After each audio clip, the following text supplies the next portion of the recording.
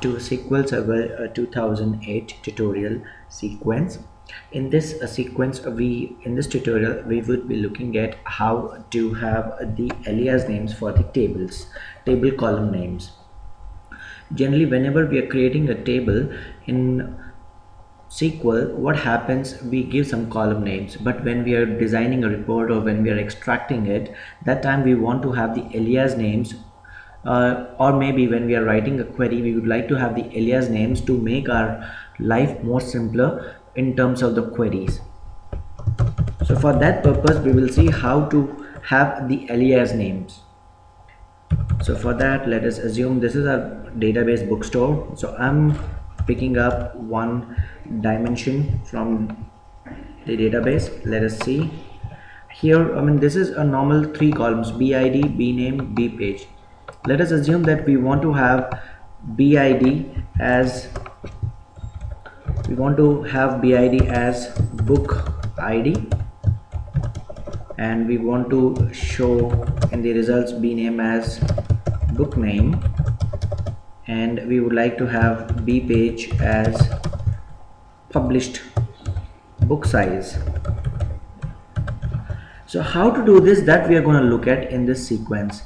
Now for that purpose, let us see how to write the normal query. Now we say select. Now in usual terms, the star should not be used, though I'm using here star for the understanding purpose, but ideally in standard terminology and the standard scripting and querying, you should not use star. So we will write select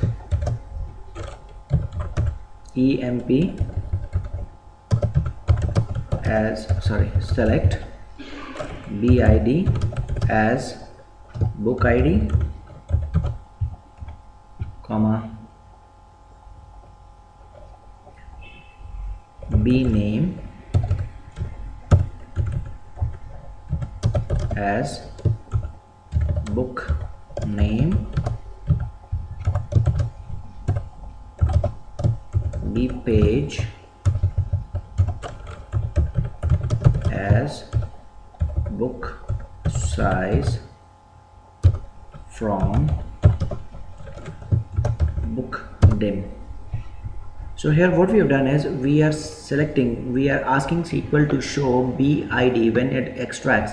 We should see the changes. We do not want these columns to be here, so we want to have the columns bid should be visible as book id, bname should be as book name, and bpage as book size. So for that we are looking at, so this is a standard part where we are asking select bid as book id.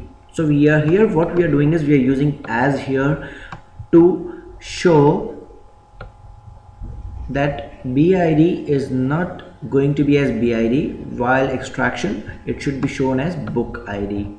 So let's see what happens when we are executing this query. First compile. Oh, it's perfectly okay. Right, now can you see here that bid is now visible as book id, and here bname is visible as book name, and bpage is visible as book size. So you can see here that if in case you would like to use the alias names, that time what you should do is you should use as, and after that whatever the name you're going to give, that would be taken as the alias names.